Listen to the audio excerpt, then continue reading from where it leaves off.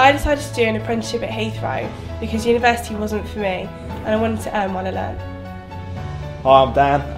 I chose an apprenticeship at Heathrow because I never really liked college. Didn't really like learning too much, always preferred working, so the apprenticeship kind of mixed both together and I really enjoyed it, and I was earning money as well, so it was great. The question I'd like to ask Vince Cable is, what is he going to do to get more people into apprenticeships? Since finishing my apprenticeship, I've got a role in terminal 2 engineering, which basically means that I maintain all parts of the building.